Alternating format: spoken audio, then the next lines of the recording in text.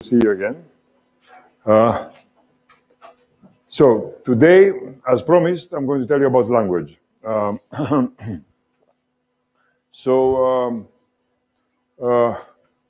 This is about computation in the brain, and language is a very interesting common friend. Okay, so because brain people are interested in language about 1/10 as much as they should be, and I'm going to argue about that. And of course, language people are very interested in the brain. And computer science and the brain has had a very interesting and slightly tumultuous relationship. So I'm going to tell you all about that.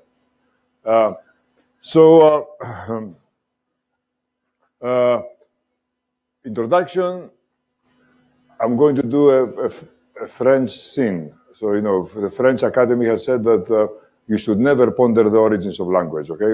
But I'm going to ponder the origins of language.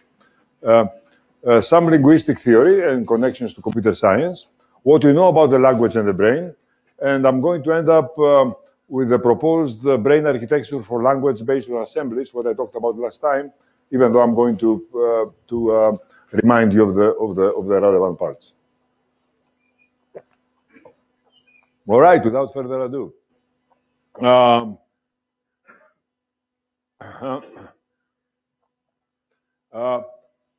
Here is one thing. Every time I tell my neuroscientist friends that I'm working on language, I get sort of unanimous disapproval. Okay, basically, they told me, why? So, language is the hardest thing that any brain has done. Why study language? Why don't you wait until you understand the brain, and then we'll sit back, light up a cigar, and think about language? Okay, and I think that's not right. Okay, because I think that language is an immense opportunity. Okay, and it really enhances our chances of understanding the brain. Because, first of all, something that I haven't talked about, but I hope it's obvious, that our brain is basically determined by our environment. Okay, our brain is a child of our environment. Is child of this planet. Okay, in a million ways. Okay, so but the point is that in a boring planet there would be no brain.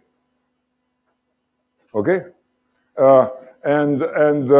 we are shaped. Our brain is shaped by the planet. The brain is shaped by our environment. Language is an environment. Very interestingly, it's an environment that we created. But then we had to face. Every generation has to learn language. Okay? And therefore, it's an environment that knows our brain well. And it has adapted to our brain very well. Okay? By studying the language, we study our brain. Our brain has not changed since we started language. I mean, there are different brains, okay? So, 80,000 years ago and now. But the point is that the genome that creates the brain is essentially the same. Okay? There has been selection, all right? So, of course. But and has been also selection and there has been also a random walk. There have been like 1 million random walks. But the point is that fundamentally it's the same brain. Okay, it is the language that had to adapt to the brain. Okay, I'm pretty sure that language has optimized for many things, for communication, for efficiency, for information, and so on. But predominantly, a lot, language has optimized so that babies can learn it easily and well. Okay, that's an extremely important thing. All right, and has taken full advantage of the brain because the brain was there from the beginning. Okay, so it's a valuable lens for studying the brain, and thankfully there is a real deluge of recent experiments, and I'm going to very exciting experiments. That's what happened in the last 3-4 years that I'm going to tell you about. Something is brewing. We're about to understand many things about the language. Okay. So how did language come about? Some, some say 2, some say 3, some say 4, 6. I mean, I'll show you the phylogenetic tree. Million years before the present, the Homo group separated from the chimps. Homo habilis floresiensis. This is an incredible species. It's a cousin. It's a recent cousin. It had a tiny brain and thrived. Okay, it had a brain that was 1/3 of our brain. Still thrived. And it was also a third our size. Neanderthal, Heidelberg, Denisovan, Homo erectus, Homo ergaster, Homo sapiens. So that's us. Only sapiens seems to have had language. Okay? How do we know? Well, we don't. But we have learned, and we have, I guess, wished and deduced that language is coterminous with other things, like symbolic thinking, like symbolic life. And as a result, language usually comes with things like art, okay, symbolic art, and or burial, okay, and so on. I mean, so these things, symbolic behavior, has been missing. We have not found it in other species. We have not found it more than 80,000 years ago. Okay, and as a result, we think that language has come 80,000 years ago. But there are some people, including me, who believe that it came 1,000,000 years ago. Okay, but stayed silent for a very long time. So I'll tell you about it. So in 800 kilo years before present, the first figured art in Africa. And the hypothesis is that about the same time, or a little later, or a little before, language as we know it, spoken language, developed. The caveats, okay, about studying language. As I told you, in 1866, French Academy dictated that language, the origins of language, should never be debated. Okay, and you understand why they might have done that. They very reasonably concluded that there can be no scientific evidence for any argument on this subject, and therefore there should be no debate. Incidentally, a little later than 1866, a famous chemist, it was probably in the 1880s or 90s, and I forget the name of the chemist, but said, people say that we are going to solve all problems, that they are not unsolvable problems. I think that's nonsense. Of course, there are unsolvable problems. For example, what is the chemical composition of cereals? We will never find this out. We will never go there. It's impossible to find out. And that's 10 years before spectroscopy. Okay, so you know what I'm saying? That problems that seem unsolvable, they may not be. Okay, that's okay. And 150 years is a very long time in science. Okay, so I don't have much guilt about violating the ban of the French Academy. Okay, so here is what Noam Chomsky said, which is a little more, which I listen to more carefully. It is an irresistible question because it's about us. Okay, I know that. But this does not make it a scientific question, okay? Excellent. The fact that scientists are interested in it, it does not mean that science should be interested in it, okay? If there is no way to find out by science, then there is no way, okay? So that's a very sensible thing, and I support it. Here is what perhaps the brightest mind in last centuries, in the last 50 years evolution, said, if you don't have a related species with a similar trait, you have the problem of novelty. You see what I'm saying? There is no other species that has language, and therefore, how can you study its origins? How you know? It's basically a random mutation that happened at some point, could have happened everywhere, anywhere. So that's the evolutionary perspective. Here's something else. Is human fascination with language and exercising speciesism? Speciesism, I don't know if you're familiar of the term, is the counterpart of racism when you're talking about species. It is a bias to believe that your species, and I guess, I mean about us, is superior and sort of, and does not have, and other species do not have the same moral rights as we do. In any event, Steven Pinker gave us a nice metaphor. Imagine elephants admiring their trunk, okay? Say, obviously we are an amazing species because we have this thing. I mean, look around you. There is nothing like that. 700 muscles, amazing coordination, millions of nervating of nerves are innervating them. Okay, well, the anteaters and the tapirs have some, but that's nothing. Okay, we are obviously best. Okay, that's sort of a little self-satirizing for our species point of view. It's an interesting way to think about it. Incidentally, I don't know if you know this, but there have been reports and in fact videos suggesting that elephants bury their dead. So that's another very advanced, how do you call it? Very advanced trait.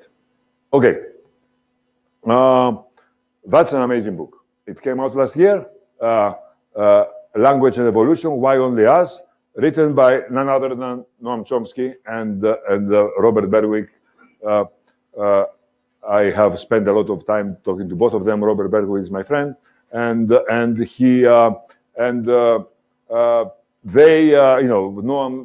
Chomsky violated his own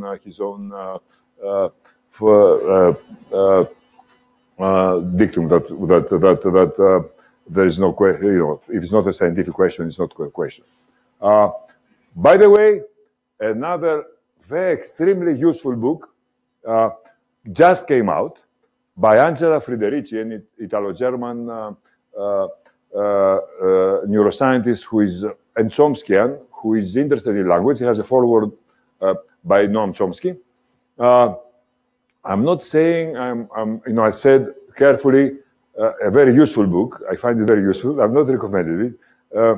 I don't like the way it's written. Okay, so it's written like a scientist who tries to impress the audience that they can talk a very advanced language that nobody else understands. Okay, so one of my plans is one of these days to write a book. A big third of it would be rewriting this book in a way that people can understand. Okay, so I'm traveling with this book these days. Okay, so I'm reading it very carefully. Okay, so in any event, so how language came about? Amazing question. Chomsky and Berwick think that there was a big bang. Okay. There are big bangs in major mutations in evolution.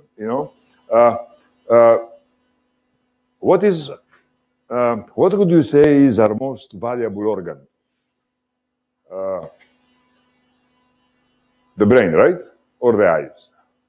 Or what else? It's not. Our most valuable organ was evolved 65 million ago by a massive migration of 1,500 genes from proto-mammals, from non-placental mammals that created us. So our most valuable organ is the placenta, okay? Without it, we cannot exist, right? So the placenta did the language is another organ, and it could have evolved by massive mutation. And I'm going to tell you what evidence we have of that. Or was it gradual progress? We do have evidence of a massive mutation, okay? And not a massive mutation, of a massive biological event that is unique to us. And I'll come to it. Perhaps we had language in some weak sense far before 800,000 years ago. Maybe around 500,000 years ago. Perhaps we gestures for a long time. There is a nice book by C. Corbalis. Yes? What exactly do you mean by language? So other animals have vocalizations which they use. I'll talk to that. I'll speak about that briefly, but I don't want to waste much time. It's a settled question. Okay, so no other animals have language. But I mean, it will be abundantly clear as I advance. So, but I'm going to address this question. Perhaps so Corbalis thinks that we gestured much before speaking, which agrees with the theory of that Chomsky and I and Berwick share. So what is the weak sense? Corbalis says it's signing. I'm pretty sure that signing happened, and sort of unarticulated cries happened a lot. But I think that the weak sense is inner language. If you think about it, who is the person you talk most to? Do you know? It's yourself. Okay, we talk to ourselves much more than we talk to anybody else. Okay, and our life is a continuous discussion with ourselves. Okay, so we are talking, I mean, in articulated sentences to ourselves. Okay, and I'm sure, not I'm sure, I hypothesize, Chomsky hypothesizes that this has been going on for more than 500,000 years. Okay, so hierarchical structure, thought, and inner language is something that could have existed for much longer than articulated language. Okay? All right. What is needed for language?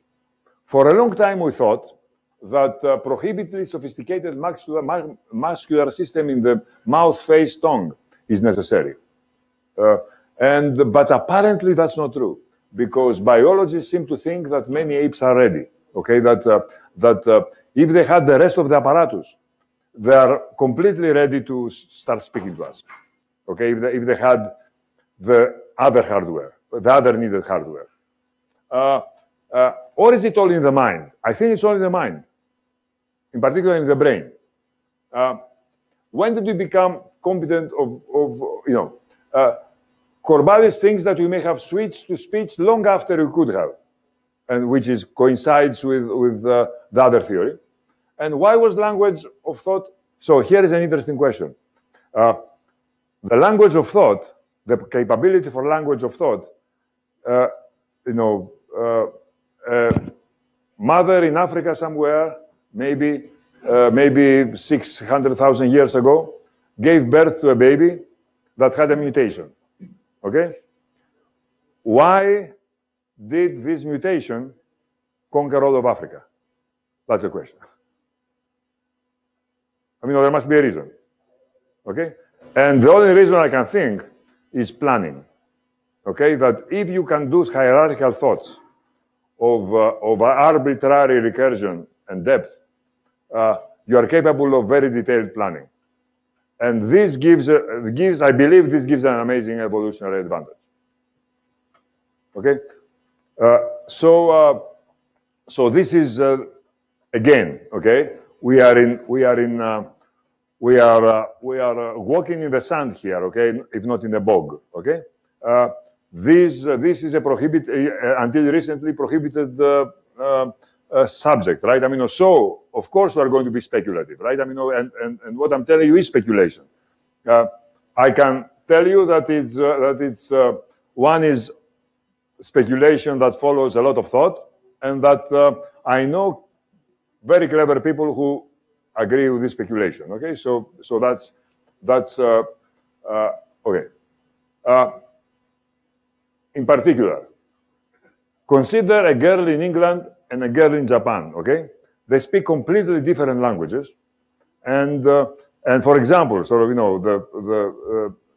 Japanese, it's a head last language, okay? So, the subject of the, comes last. I mean, there are incredible differences between English and Japan.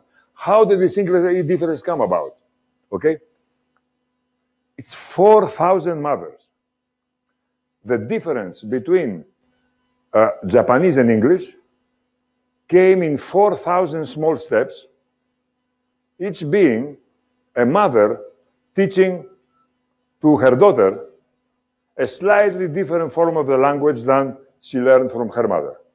Okay? And this created a difference between Japanese and English. If you think about it for 2 minutes, your world around you will start spinning. Okay?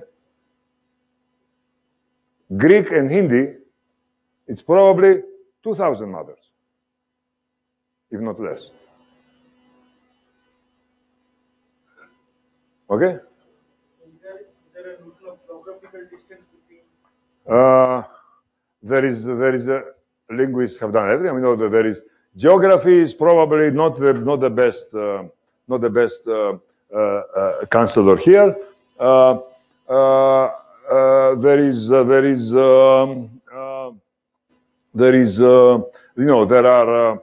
There are very interesting linguistic metrics of how far languages are, and what constitutes a different language. Okay, so this is all empirical and so on, but and it changes with time. But of course, geography plays a role. Okay, what Pinker says in one of his books is that if an alien comes to Earth, they would go fly back and report that they also have this communication system based on sound waves, and they have a coding technique, and they all do the same. They all, it's identical, except for some minor differences in style and detail, except for Korean. Okay, that Pinker thinks that Korean is very different from the rest. Okay, so okay. In any event. But these metrics, they are not like grammar or context-free sort of checks. So what do you mean? What are these metrics which distinguish? For example, when a German is spoken in a very different way than English is. Right. So then the English and German are indistinguishable in these metrics. Yeah. So yeah. Right. So so here is our history as it's speculated. So what happened is we left Africa.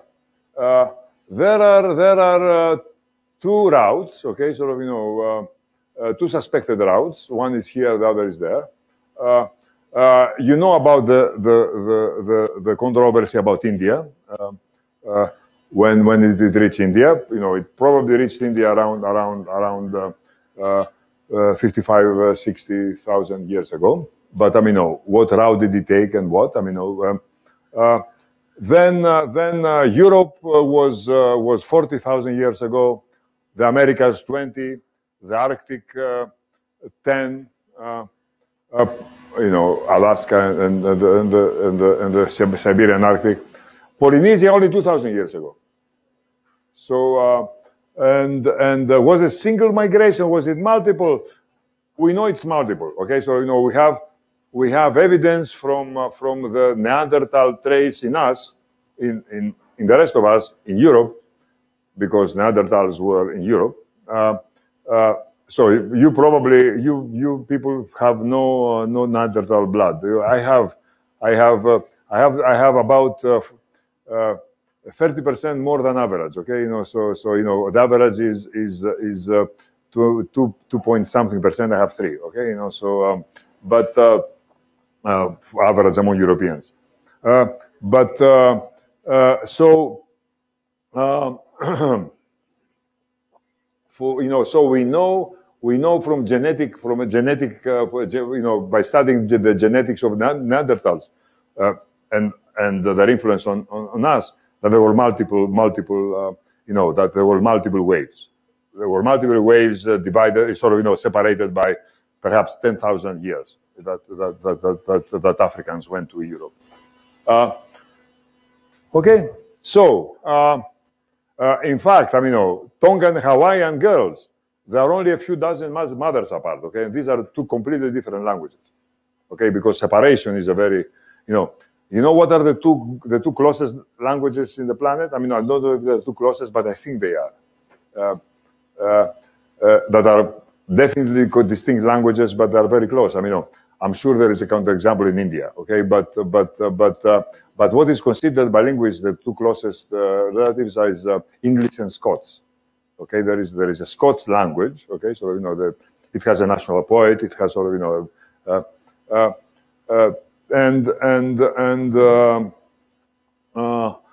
it's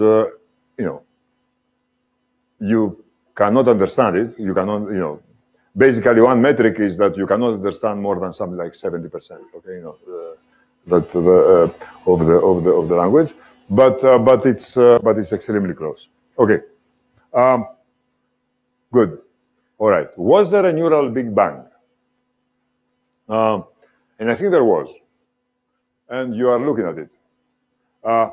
Okay. So remember the area that President Trump showed us. That's the medial temporal lobe. Okay. This is the superior temporal gyrus. Okay. And this is near the premotor cortex. And these are two areas that are called Broca's area, okay? Wernicke's area is here somewhere.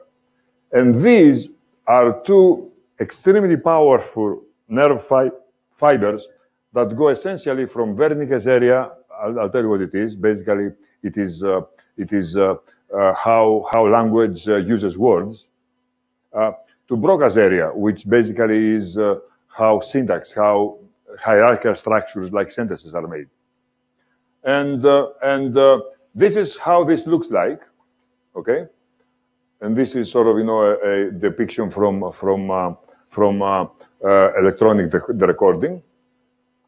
There is another electronic kind of recorder that I didn't show you, which basically tells us how nerves operate. Okay, so what is how electric current flows in axons. Okay, and this gives you this incredibly thick sort of sheath of fibers, which is called arcuatum fasciculum. Fasciculum means sheath. Okay, fasciculum. The word fascist comes from that. Okay, fasciculum means a sheath, like a bunch of arrows. Okay, and it is because it's sort of an incredibly dense fiber, the dense sheaf of fibers, and what it does, it's wide. You see, we never see such huge white space in our brain, but it's here. It's white because it's full of axons. Okay, the axons are white. All right, so the amazing thing is that this is on our left brain, or if you are left-handed and woman, on the right brain. Okay, and only the other one is a little, is also exaggerated, but maybe 40% less. Okay, this. We are not aware of any other asymmetry in the brain of any animal or of any mammal. Okay, this is the only asymmetry we know in mammals in the brain. All right, and it happens in the language hemisphere, and it joins the two language areas that we have known for 150 years. Give me a break. That's worth something. Okay, that's a lot of accumulation of evidence. Okay. I believe that this was a recent mutation, and I speculate that this is a recent mutation, and that it is the basis for our language ability. Any questions?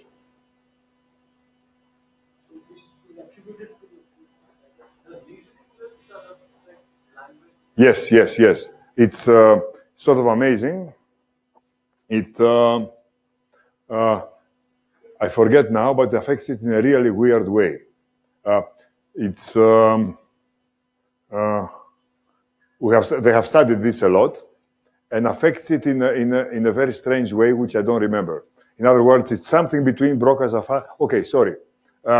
You can articulate sentences with difficulty. Your words. It's a slight mixture of Broca aphasia and Wernicke aphasia, but its main thing is that you cannot repeat what you are told to repeat. You are unable to repeat.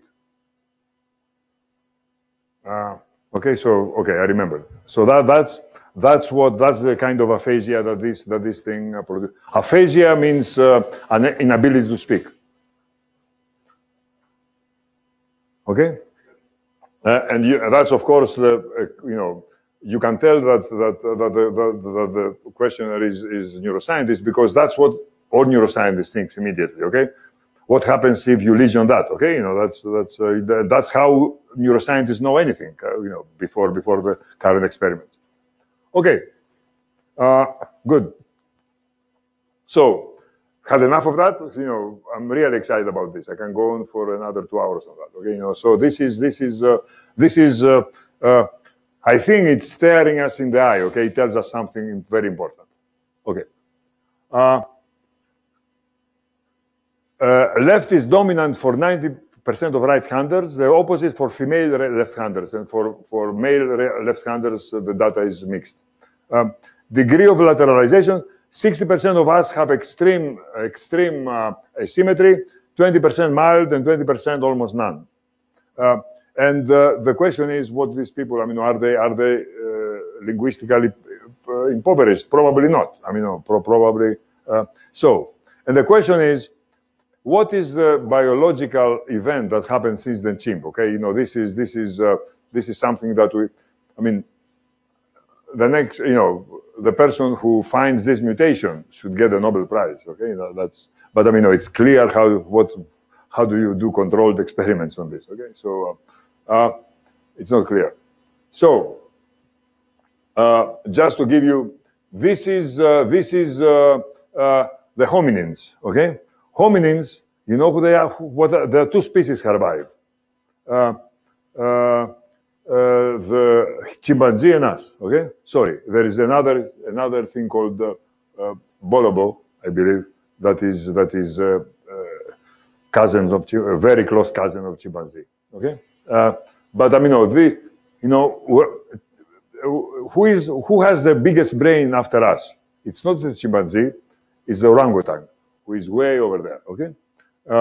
The third, sorry, among apes, because there are dolphins, there are whales, okay? But about apes. The third one is the gorilla, and the fourth is the chimpanzee, and the bonobo. These are all sort of human-like, this person could create great tools, okay? But we only survived.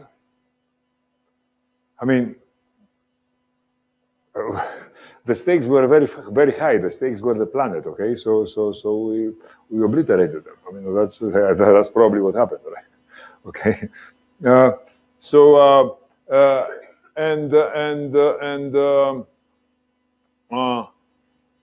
And here it says 5 million years ago.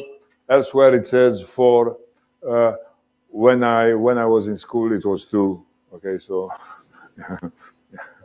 once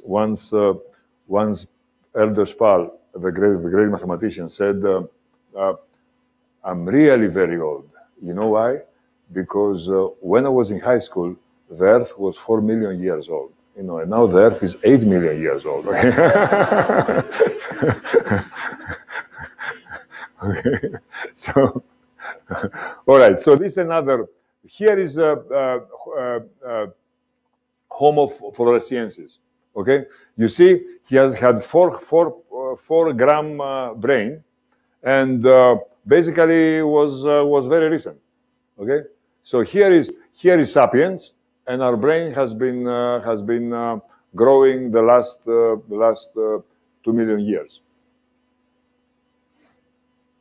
All right.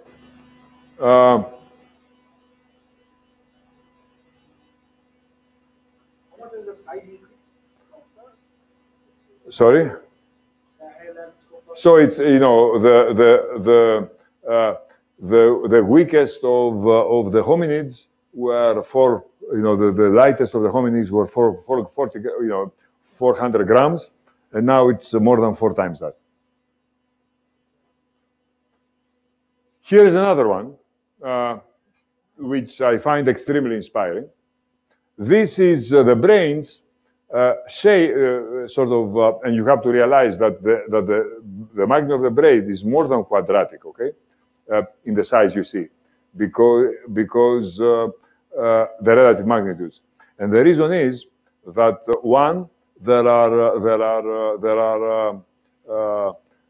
this is a two-dimensional object, and you see one. What am I saying? You see, yes, I mean. It's a two-dimensional thing, and so you don't look at the width of the brains as it's the square of that. More importantly, these lines you see here, they are creases, okay? Where the brain grows, right? I mean, it grows inward, okay? And so this means that the human is not 1.3 or 0.6 times the chimpanzee, but it's probably 3.5, 4 times the chimpanzee. Okay. What I want you to notice is the colors. Okay. Blue and light blue is the primary secondary vision. Okay. This is the primate common ancestor. This is the mammalian common ancestor. Watch. Okay. For the mammalian common ancestor, almost everything was senses. Okay. Blue, green. This is motion. This is audition, and I forget what this is and what the gray is. Okay, but what can the gray be? Memory, maybe. Memory is there. Okay, so no, it must be something else. I don't know now. I have to look back at this. So. My point is that, and notice also that there are no lines, no black lines in these. Okay, there is a black line here in the motor cortex, but the point is that our brain has grown maybe 10 times, but our non-sensory brain has grown 100 times. Okay. The brain that supports the inner life of the mind, the brain that supports the mind, not the senses, okay? Not the motion. This has grown 100 times. Okay? That's what this picture tells me. Sorry? I'm looking at the growth vis-a-vis this of the white part, okay? And not only of the white part, but also on the black lines in the white part, okay, which are basically where the real area is, okay. And I'm estimating that this to me looks like a 10 times growth, okay. But in reality, it's I think 100 times growth, okay. That of the white part. And of course, I'm throwing numbers, but I think so. I just wanted to tell you what the qualitative impression one gets from these data. By the way, I haven't told you anything about the auditory cortex. I told you a lot about the visual cortex in the first lecture. The auditory cortex is very unlike the visual cortex. For example, it is near the ear, okay, as opposed to Okay, as opposed to what the eyes, which are sort of here. But it has four major parts: A1, A2. You see, people who studied the auditory cortex had visual cortex envy, right? I mean, so they started numbering the various regions, imitating the numbering of the visual cortex. But at some point it stopped. And then there is something called the belt and something called the parabelt, and these are the frequencies. These are that's A1, that's A2, and that's these are the frequencies. Okay, the belt, the A1 and A2, they specialize in frequencies. Okay, red is low and blue is high. And notice it's not just one belt; it's three. Okay, there are not one scale, but three scales that go up and down and up. Okay. Still, the signals from the ear go through the thalamus. Okay, because everything except for the olfactory signals go there. Specializes in frequencies. The right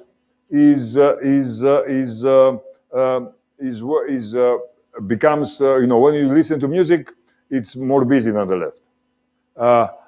When you listen to somebody speaking, the left is more busy than the right. Okay, so because it specializes in temporal aspects, rhythm, and so on. I guess if you are listening to a hard rock, to a metal rock concert, hard metal concert, maybe the rhythm is very important also. Okay, so that's okay. All right. So history of language and the brain. By the 1830s, because of lesions, they knew that language must be in the left hemisphere. Okay, of most people. In 1870s, two doctors in Europe realized that lesions in two particular areas that now bear their names, create difficulties.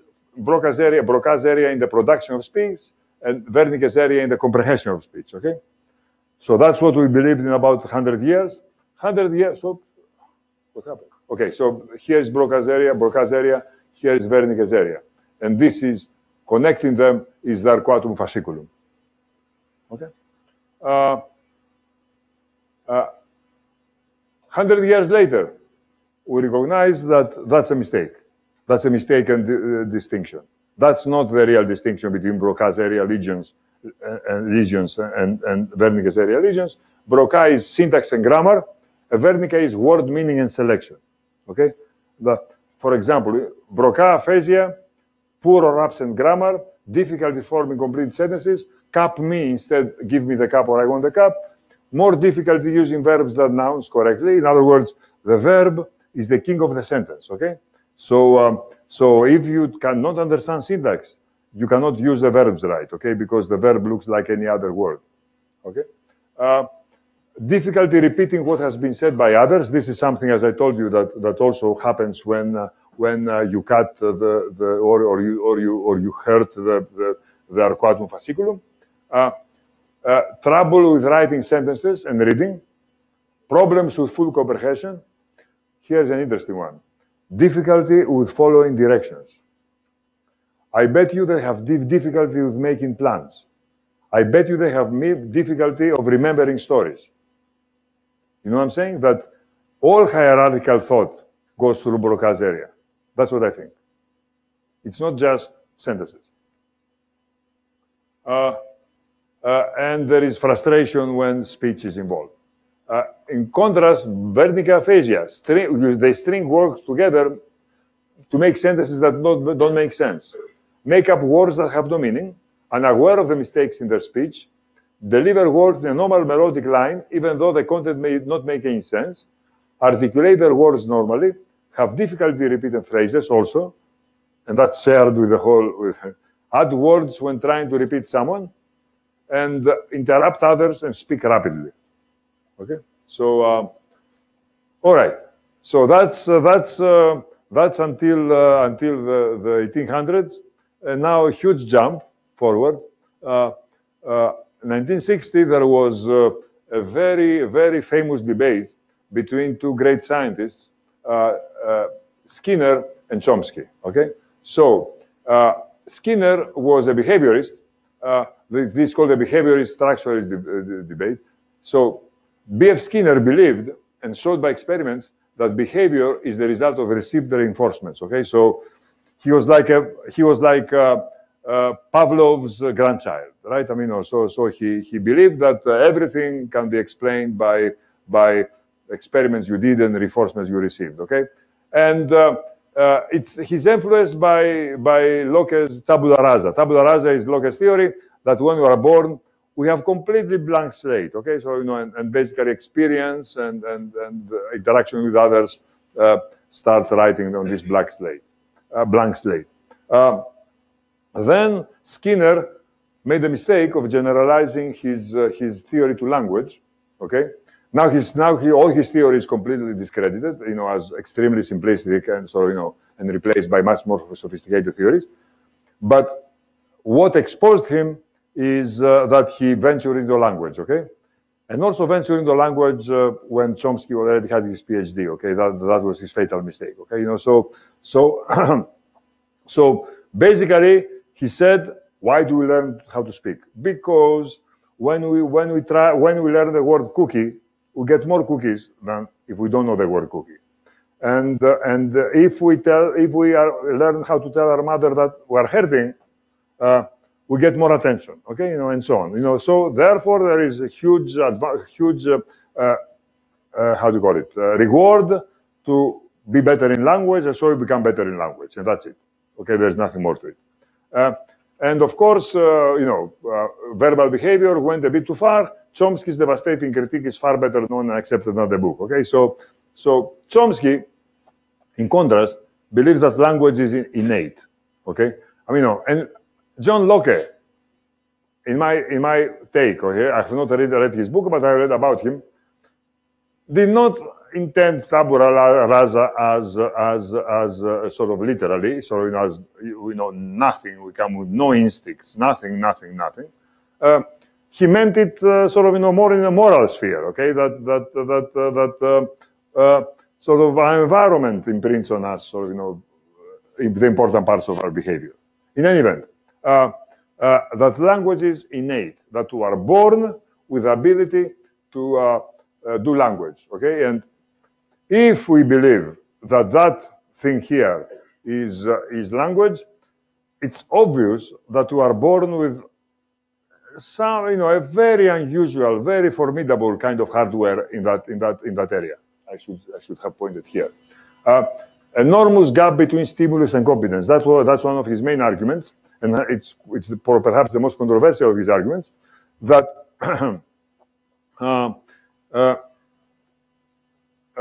we learn language. Absent pathologies, we learn language very well. Okay, maybe we are very good in very few things, but we are all very good at speaking. Okay, we speak better than Google Translate. You know what I'm saying?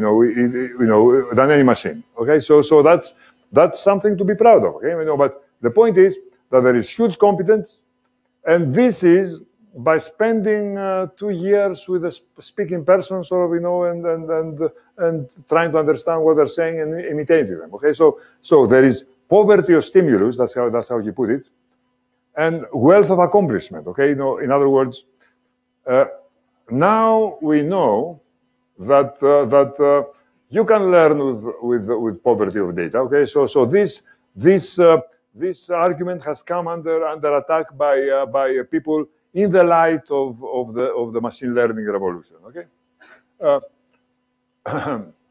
grammar is innate and universal. We are born with the rudiments of grammar, and the same rudiments of grammar are everywhere. And a child born in the Amazon, if raised in Bangalore, will speak perfect Kannada. Okay, so and there is no doubt about it. I mean, it has happened again and again and again. What else?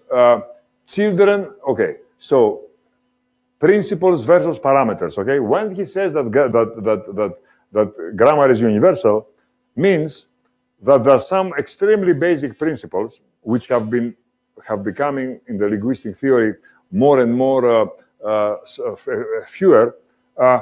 And other than that, you just have to tune in the details. Okay, so basically, if a Japanese boy is sort of born not in Japan but in England, he will have to tune the parameters differently. Okay, it has the same structure, but he will tune different parameters and he will speak perfect English, Oxford accents, everything. Okay, so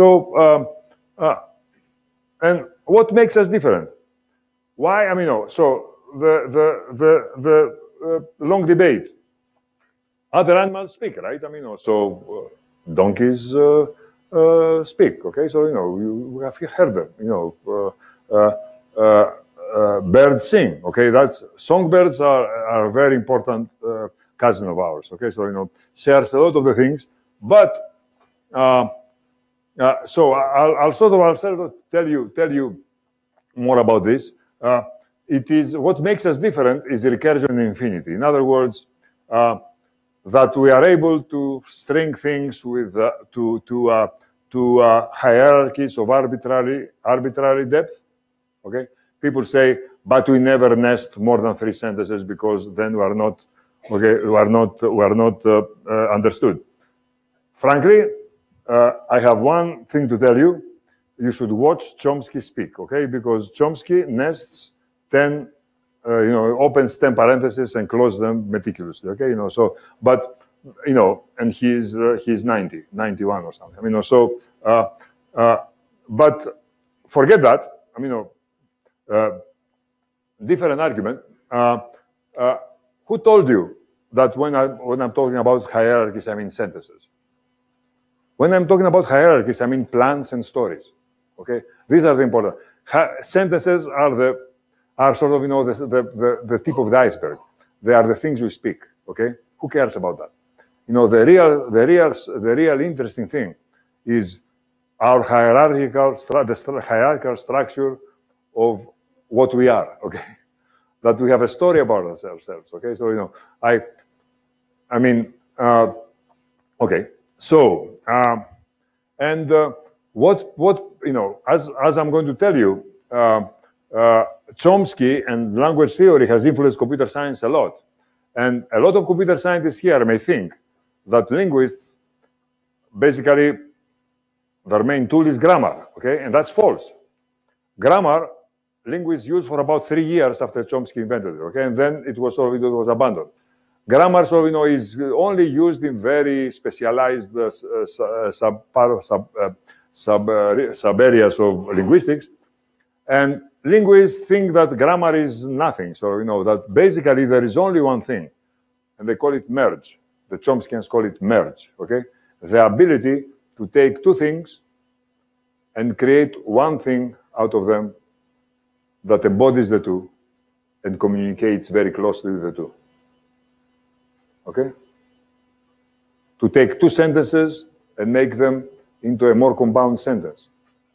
To take 7 sentences and make them into a story.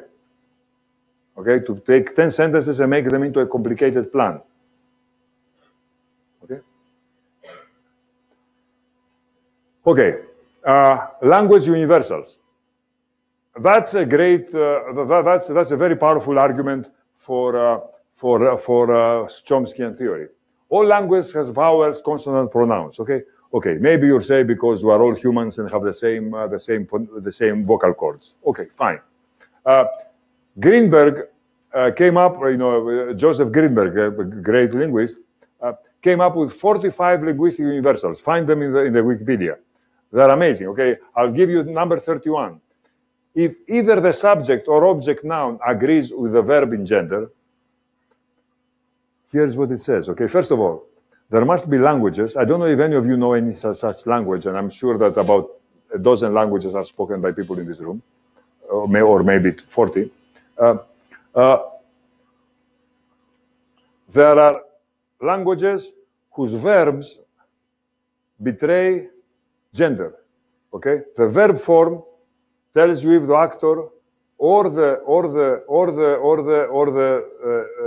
patient is female.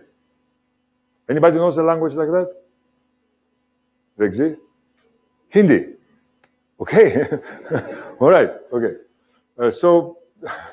All right. Okay. I should have known that. Subject. Sorry. The patient or agent. Which of the two agrees with the patient, with the subject or the object? Sorry. The subject. Okay. Okay. Okay. Good. So there are others that agree with the object. Okay. Apparently. He says, then the adjective always agrees with the noun in gender. Okay. You see what I'm saying? That I'm sure that it holds in Hindi because I'm sure that Greenberg spoke Hindi. He spoke 90 languages. Okay.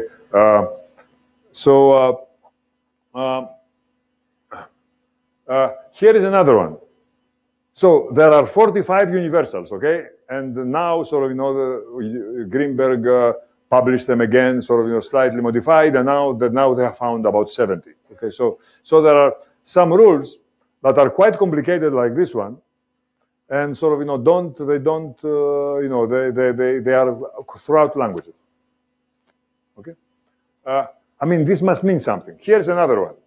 Tell me, I don't know if you know this sentence. This is a joke. There are no green small dragons. Okay, there are small green dragons, but there cannot be green small dragons, okay? Because the color in English, and I believe in every language, comes, that the correct sequence of adjectives comes from the very subjective to the very objective, okay? The relative to the absolute, okay? So, something is either green or not green, let's say, okay?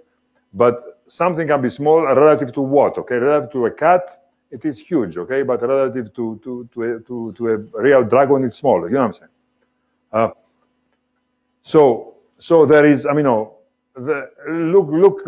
at this also, in the web. There is a lot of linguistic discussion about that. There is a sentence with something like 10 or 12 or 15 adjectives before the noun, and the author argues that this is uniquely correct, and and with small changes, it's translingual. Okay. All right. So, what's the grammar?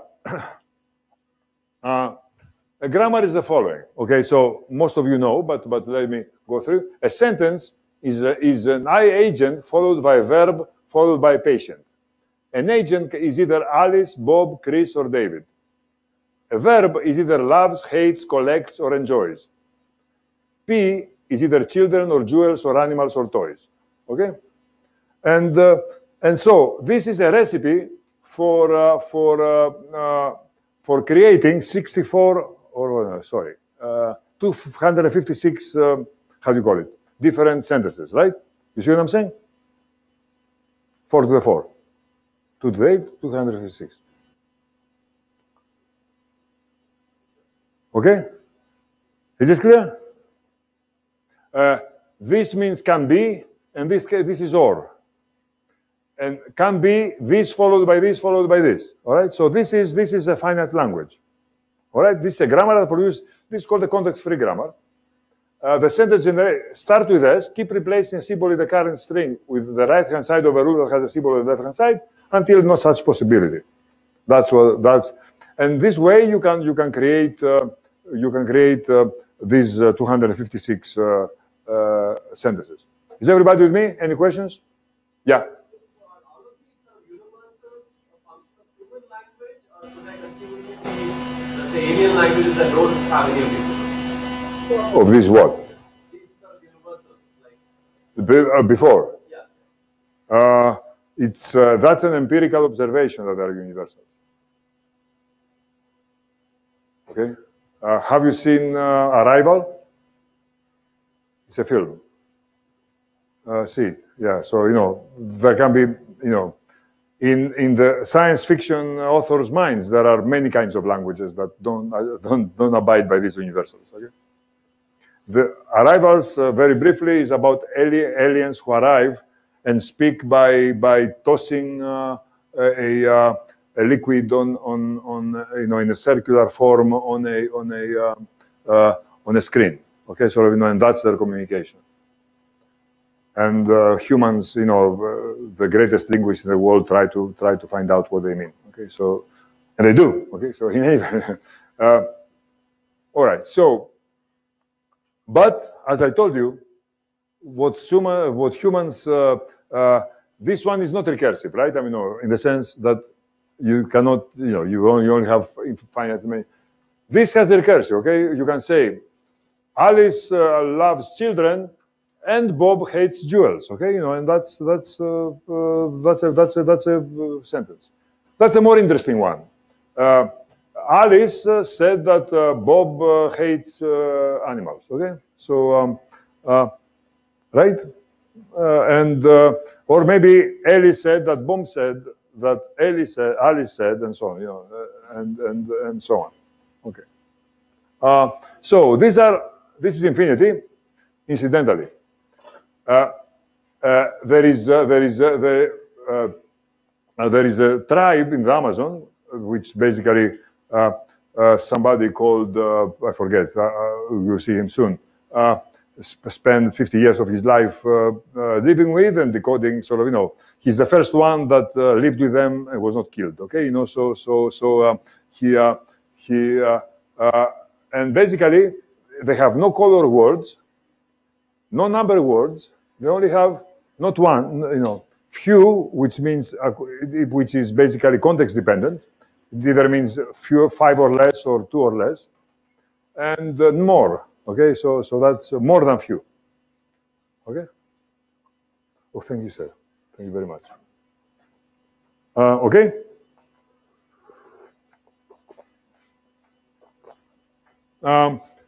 And more importantly, something that came as a bombshell, they have no recursion, okay? They say something like, I broke a chair. The chair belonged to my father. My father had got it. In other words, they link very implicitly full sentences, okay? So, instead of saying, I broke my chair's father, which, and so on. I mean, so they don't have recursion. And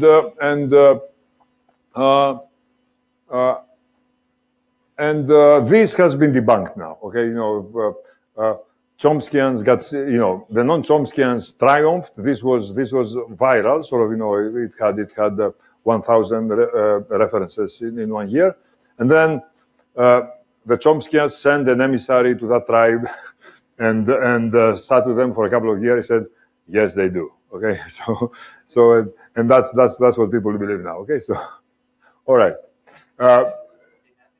Sorry? They have recursion, yeah. They have recursion.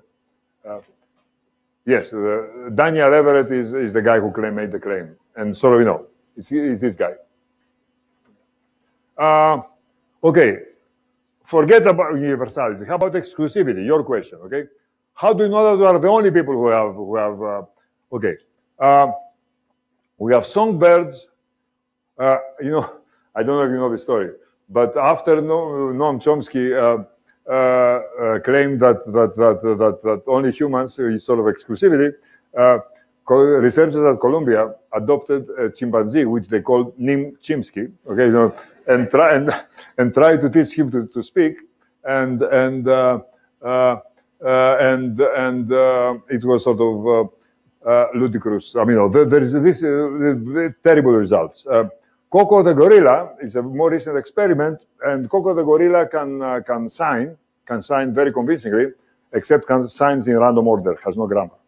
Okay, I don't know if you know, but sign language has amazing grammar. Okay, has very rigorous, very and there are probably, I don't know how many sign languages there are in India. Okay, but I mean, there are more sign languages than there are languages. Okay, because for example, Australian and American is different. Okay, so and frankly, okay, here's my point of view. If in order to show that Chomsky is wrong, you have to work with a gorilla for 40 years and teach the gorilla to sign in a very flawed way 10 sentences, Chomsky is right, okay? Okay. All right. So songbirds are an interesting case. There is a lot of analysis of that. There is a lot, there is a chapter on songbirds on the Why Only Us. And the linguistic verdict by Chomskyans and non-Chomskyans, or who clashed on the subject, is that songbirds have a very sophisticated song, but it's regular. It's not context-free. Okay, it's not. In other words, it has repetitions, but not sort of context. Okay, so it's something that you may understand in a couple of slides if you don't know what it is. Songbirds, by the way, they share with us many things. They have their brains are completely different because they're not mammals. They have a lot of things in common with us. Okay, so that are different from other birds, with especially our left brain, and also they have the following in common with us: that there is 1 month in the male songbird's life that he can learn how to sing. Okay, and his father works with him many hours every day to teach him how to sing. And if his father is sort of negligent and doesn't do it during this month, he will never sing and will never mate. Okay, so that's so the father has a lot of incentive. Okay, to do that. Okay, at least evolutionarily. Okay, good. So I mean, that's the slide about your question. So about why is it only us? So one amazing thing that Chomsky did is so a short story. He came up with a Chomsky hierarchy. Okay, this means that there are 4 very important categories of languages of grammars from weak to very strong. Regular or right linear. It means that it can be recursive, but the capital letters, which are the only things that only caps occur in the left-hand side. Okay, so capital letters occur only on the right end of the right-hand side. Okay, they're called right linear. Okay, and the next one is context-free. No such restriction. Context-sensitive. The right-hand side is no shorter than the left-hand side. Okay, that's the only, that the right-hand side should not be shorter than the left-hand side. Other than that, do anything you want. In general, anything goes. All right?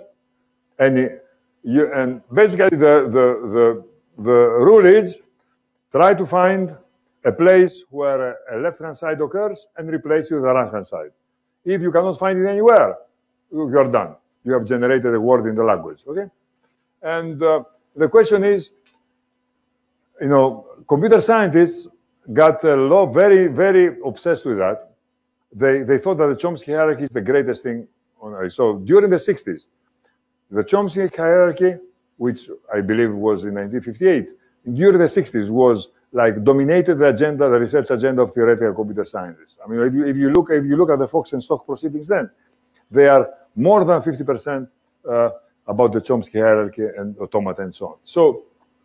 So the right linear grammar. So what they did is they came up with machines to go with that.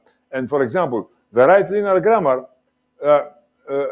one-way reading finite. So basically, it's about finite state machines, or if you wish, grep expressions. Okay, for those of you who know Unix, better than computer science theory. Okay, one-way reading finite states. For example, this is a language that can be, in other words, say A or B, continue with 2 A's, and then do as many as you want, including 0 sequences that are either BB or AB. Okay, that's this is, and this automata can recognize such languages. Okay, but not this. Okay, because it's finite states, they cannot count. Okay, and if they cannot count, you can. If you have 200 A's and 203 B's, they will not be able to tell the difference. Okay, so that's the lowest level of the hierarchy. The next one is context-free or phrase structure grammars, like this, correspond to non-deterministic push-down automata. And finite states, one-way reading, like finite automata, but also can look at and modify the top of a stack. For example, this one can be recognized, palindromes can be recognized, but not, for example, most embarrassingly, for something that that has the ambition of capturing language, they cannot recognize the repetition. If you put 2 sentences together, I mean, you can't tell if you did. Or this, okay? To repeat this trick 3 times, they're dead. Okay? So, and then comes the next one, which is context sensitive. It's non-deterministic Turing machines that run in linear space, called linear bounded automatas at some point. They can recognize this, they can recognize that, the ones that context-free languages cannot, but they cannot recognize this one, which is M. M is a program that will not hold, okay? Because that's a very difficult problem. Okay, and then finally, the general unrestricted grammars correspond to Turing machines that accept by halting. All decision problems solved, in quotes, by Turing machines that reject by computing forever, okay? Imagine sort of, you had an oracle, but every time the answer is no, you ask a question, you wait 1 day, you get the answer yes. You answer a question, if the answer is no, you don't know if you waited enough, okay? That's arguably the worst computer-human interface, right? I mean, I cannot think of a worse one, or can you, okay? All right, so in any event, that's the story. Regular context-free log linear space and recursively enumerable, and then we started asking the interesting questions. Does non-determinism make a difference? For regular algebras, no, even though the asterisk says that the state of states get exponentially higher. The context-free languages, yes, it makes a difference. In non-deterministic space, we still don't know. In recursively enumerable languages, it does make a difference. And the point is that the P versus P question is extremely close to this. Okay, so in some sense, you can say that the Chomsky hierarchy gave us a lot of practice in order to graduate to the real problems. Okay, so auxiliary push-down automata. So here, for those of you who are in theory, tell me if you knew this, okay? Because I think that's an amazing fact. Cook, in 1969, 2 years before he started MB completeness, wrote a paper in which he said, let's equip push-down automata with log n additional storage, okay? A small tape that has log n. This way, the states become polynomial. Then what happens?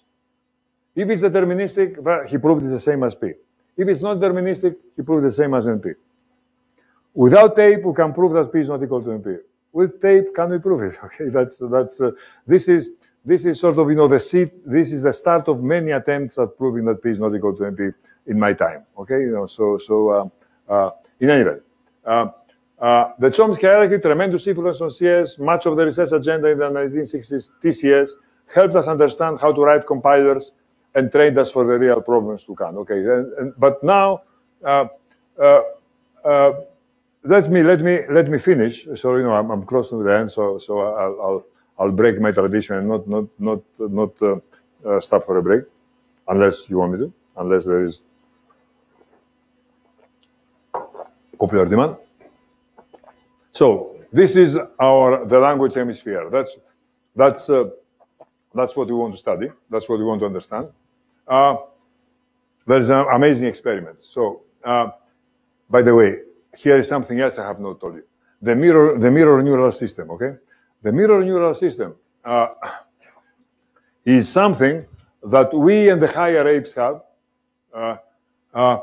but basically, it helps us understand the actions and intentions of others, okay? Basically, it tells us, it helps in social intercourse, of course, right? I mean, so basically, if you are a chimpanzee, you say, this guy is grooming me right now. That's good, it feels good. I can groom. Okay, so that's only thought. Should I groom? In other words, it basically gives you the beginning of social interaction, or this woman is throwing something. If I wanted, I could throw something also. Okay, I mean, or this guy is coming at me with a club. Okay, what should I do? Okay, I have a club. Okay, and so on. So this is the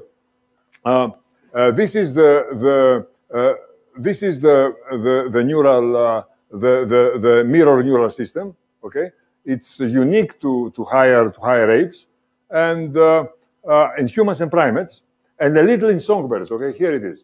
That it is in songbirds makes people suspect that it's the mirror system, the mirror neural system that makes us so good at learning language. Incidentally, here is something else that we know about the auditory system.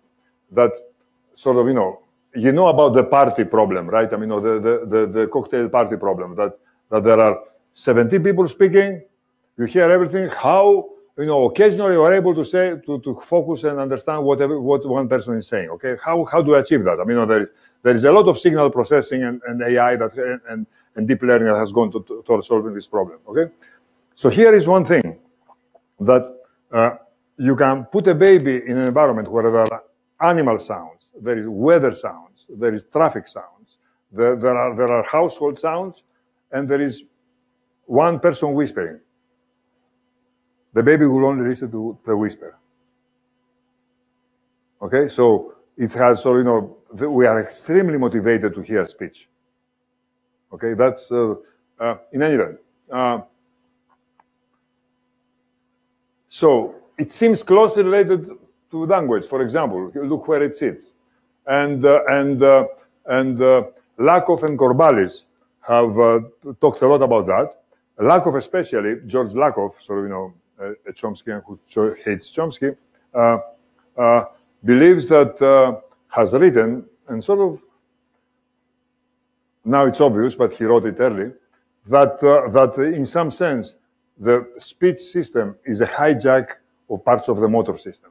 Okay, so that language and motion are very similar, and the language basically copied recapitulated motion. Okay. By the way, so here it is. I mean, this text pulsates at 4 hertz. Okay, and the 4 hertz is a frequency that must be extremely familiar to you because your senses work at 4 hertz. For example, my speech is at 4 hertz, not because I'm trying, but this is natural. All languages are in 4 hertz. Okay, that's called the theta rhythm. Okay, okay.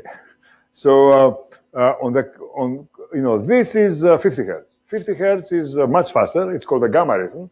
Is how neurons spike. Okay, and notice that the ratio between gamma and theta is a dozen. Okay, so what can what's the significance of this? I mean, but remember that number, a dozen.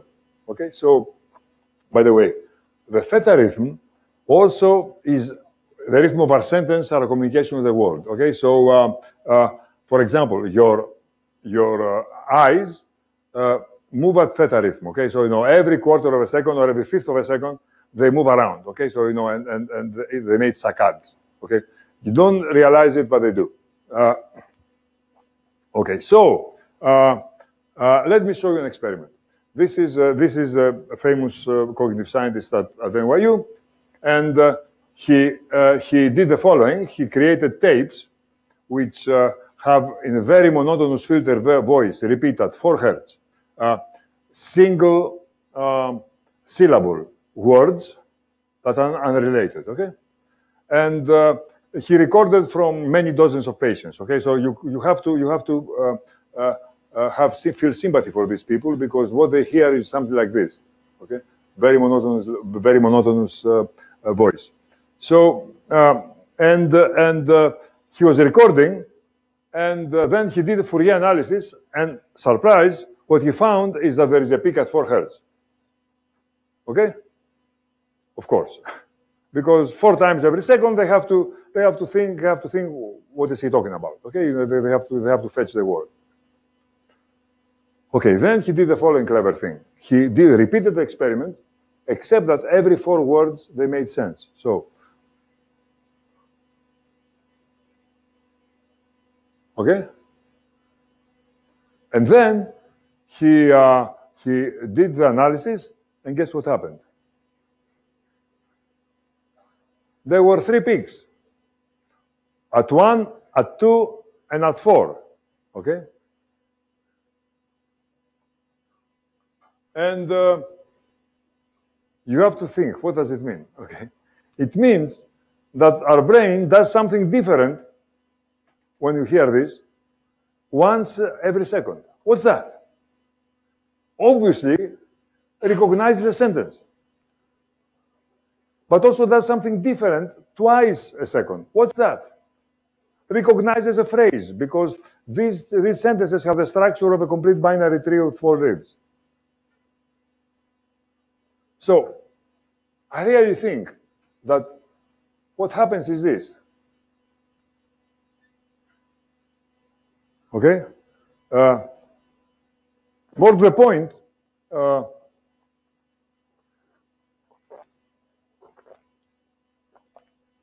the 5 reviewers of the journal finally had to agree that there is no other explanation that they can think of. This is amazing. Chomsky has been telling us this for 60 years, and we didn't believe him. I didn't believe him.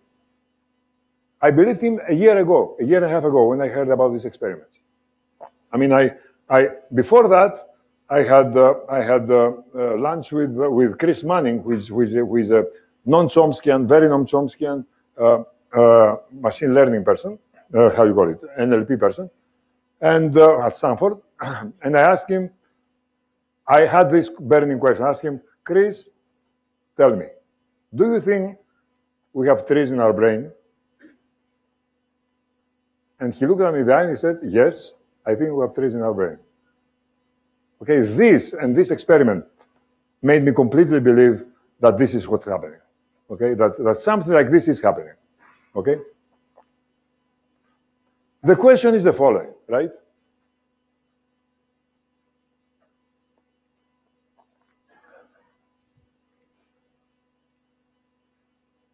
This is done by neurons, right? If it's done. The neurons go with a gamma rhythm, okay, 50 hertz. Words happen at 4 hertz. The ratio is 12. This means that with 12 spikes, you can do something. What can you do with 12 spikes? I told you yesterday. You can project an assembly. Okay? So here's the second experiment. A little bit, 3 years ago. Franklin and Green at Harvard, they basically, with fMRI, subjects listen to these sentences, pairs of sentences like this. The ball hit the track hit the ball. Okay? And are you ready for this?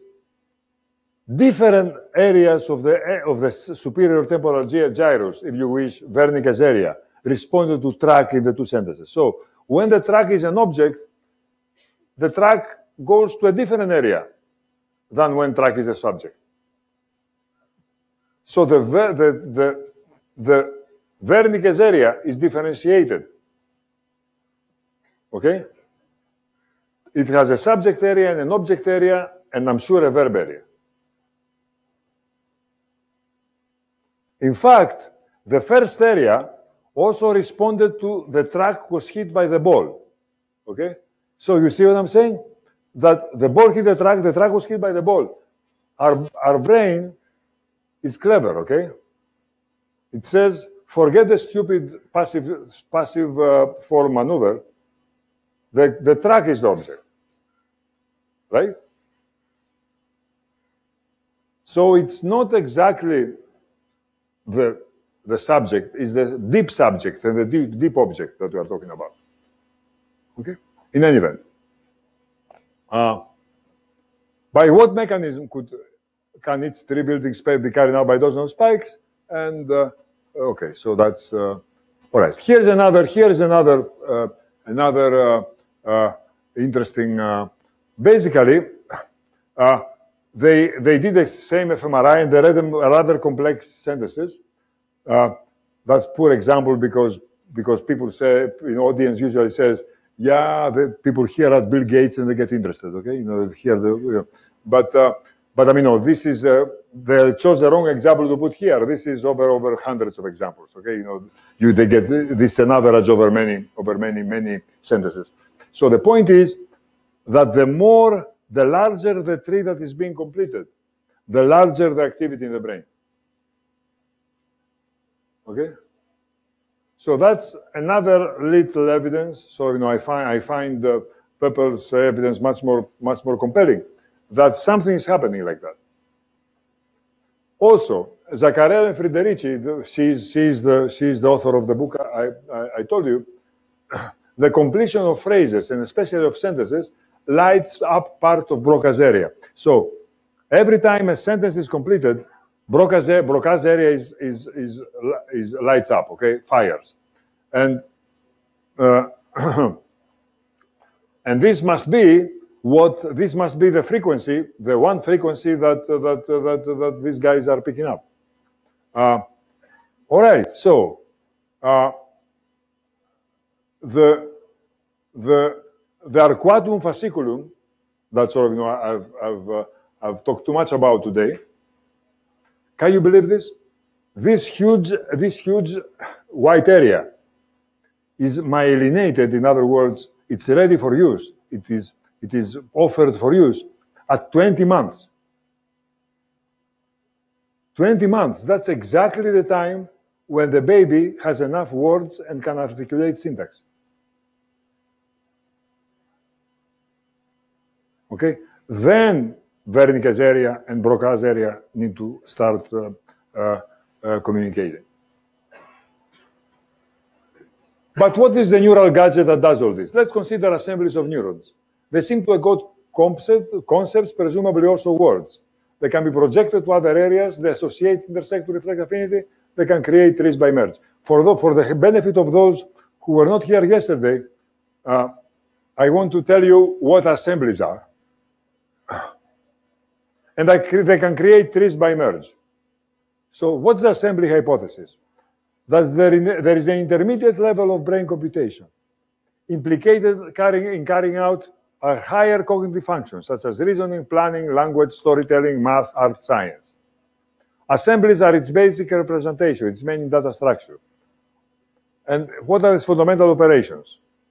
And the operations are project, forget this, I don't care about this right now, merge and merge, okay?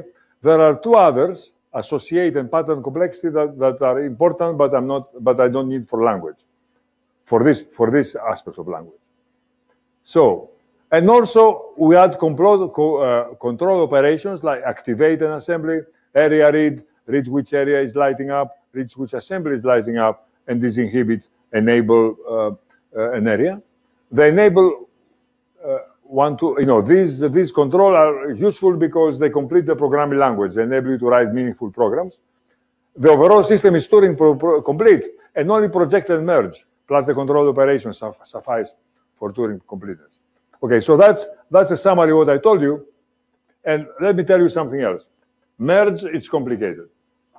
Merge is by order of magnitude, perhaps two, the most complicated of these operations. Here is what merge must do. First of all, it involves 5, count them, brain areas, different brain areas. And has to coordinate carefully with 5 brain areas. Basically, these two have to fire at the same time, causing these already established assemblies to also start firing. These established assemblies start creating an assembly here, which, however, interacts with them. So these change, dance up and down, okay? And these dances, these stay put. And in the end, and we know this only by simulations because it's too complicated to prove anything about it, everything stabilizes and you have a merge. In other words, this innervates this, this innervates this, this innervates this, and the same in the downward path. Okay? So that's the merge. I believe the merge is so much more complicated than the other instructions that I'm willing to say all mammals may have all these operations except for merge. And that the merge had to wait for the arcuatum fasciculum to be around. That's here. Does it need enhanced hardware? Does the merge need enhanced hardware? And is this enhanced hardware? So let me finish by speculating about language. Okay, that's a brain architecture for syntax based on assemblies. Okay, I talked to linguists about that. I mean, my closest collaborator is Mike Collins, but I find it hard to persuade them and him that parsing is not the important problem here. I think the important problem is generation. Okay? Because parsing is recent. Parsing is a reverse engineering problem. Generation. How do you see this picture and you say that's a worthy fact and I'm going to create a sentence for it. And then you articulate boy kicks ball. Okay? To me, that's the magic.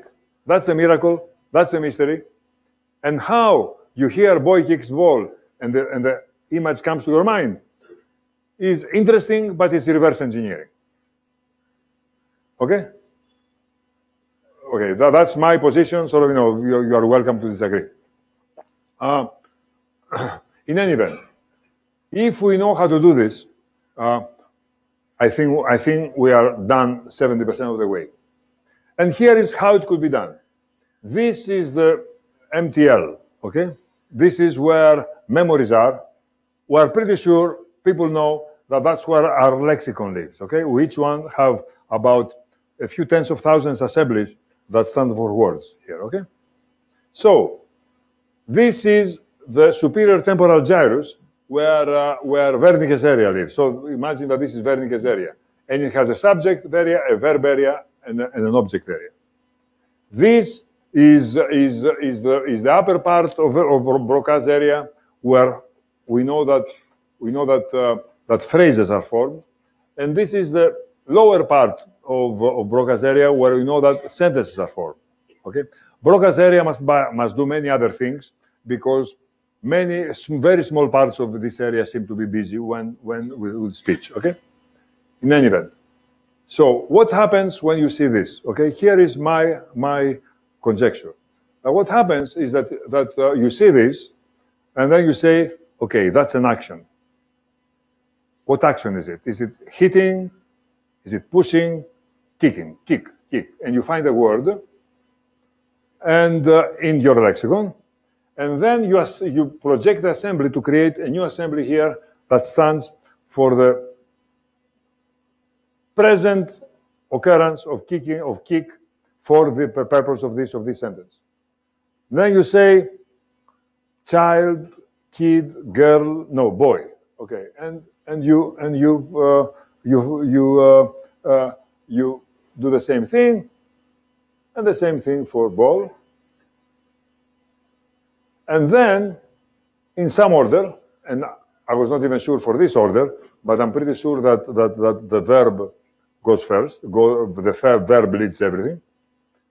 Intuitively, it's clear. They ride these two signals, these two projections, ride on the arcuatum fasciculum to the upper part of Brocas area and create a new assembly here, which is verb phrase. And then these two, that's a merge. That's our first merge. And here's the second merge. A full sentence is completed. Okay? Okay, so much more is needed. Okay? Let me tell you what I propose here is not. Okay? I'm not saying that this is how language is done. Okay? I'm saying that that assemblies, there is a way to implement the mechanical part of language, the plumbing of language. Okay? In other words, how to do the mundane data structure of language, nothing else. Language has incredible sophistication, okay? You know, how, disambiguation. There is a lot of Bayesian, reasoning. There is a lot of many other things that I don't know how they, but I'm sure one day we'll find out. But what I'm saying is that the basic plumbing could be done this way. The plumbing of syntax. Syntax has much more, and language has much more than syntax, okay? So that's what I forgot to tell you, is that once you have that, then, because this is merged and it has downward connectivity, these in some order that depends on the training of the child. If he speaks Japanese, he will leave this at last. If he speaks English, he's going to of the speaker, I meant. If he's English, he's going to jump to this first, okay? So in some order, it's going to wake up these things, okay? And these are going to wake up methods for articulating them, okay? And we're going to say, boy kicks ball. All right? Excellent. So, let me conclude in slides, okay? So, for the 3 lectures. Studying the brain is fascinating and bottomless, okay? So I've dedicated 4 years of my life to this, and I have only scratched the surface. Computation is a productive metaphor for studying the brain.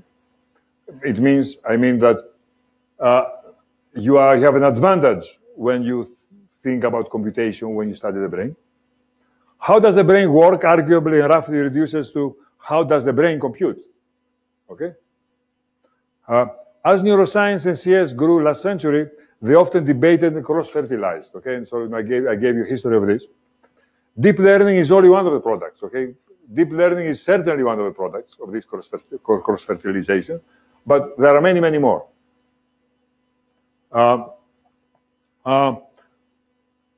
Top neuroscientists recognize that progress in computational nature is missing. And I'm rereading the quote from Richard Axel, arguably the greatest active neuroscientist, who said to you 3 months ago, we did not have a logic, and I emphasize logic, for the transformation of neural activity into thought and action. I view discerning this logic as the most important future direction of neuroscience. Okay? So, he used logic. I'm happy he used logic. Could have used more computational term, but I'm happy with logic. Okay, I think he makes my point. The assembly hypothesis asserts that there is a computational system that acts as a level intermediate between the two commonly used levels, the neuron and synapse level and the whole brain level. Okay, much of computational work on the brain is either in the neuron and synapse level or on the whole brain level. Okay, what I'm proposing is that there is a useful, crucial, actually, intermediate level, the assembly level. Assemblies are large sets of neurons representing concepts, persons, words. They can be projected from one area to another. They can be associated to reflect affinity, co-occurrence, similarity. Two assemblies can merge by creating a new assembly in a third area with synaptic connectivity to both of them, to and from them. They can help with building trees and in implementing language. Assemblies with projected merge and a modest control language can simulate an arbitrary and over k-space bounded Turing machine. That's sort of mathematical result based on our mathematical model. Language evolved to adapt to our brain. Consequently, it contains many of the brain's secrets. The study of language intersected early with computer science, and it is in many ways computational itself. the promise of the interaction between brain science, science, and linguistics is open-ended. Okay? And with this, thank you very much.